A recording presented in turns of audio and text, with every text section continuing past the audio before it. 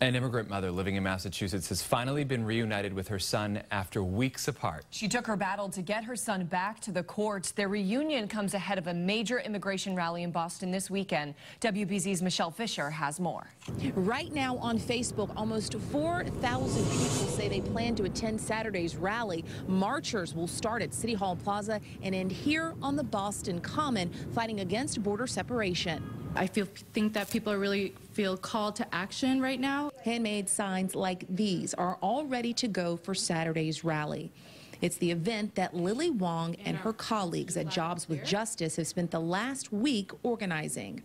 I feel excited that everyone is ready to stand up to say that families belong together, no matter who they call family or where they call home. Wong and the expected marchers are fighting for people like Lydia Saza and her son Diogo. The mother-son pair was separated back in May. When she crossed the border, her 9-year-old son was sent to a detention center in Chicago. But Thursday, a federal judge ordered Diogo to be released. It was a happy reunion. Well, when I got there, he already knew that I was taking him home. Eu falei assim, quem te falou? Ele falou assim, eu acordei cedo com esse pressentimento.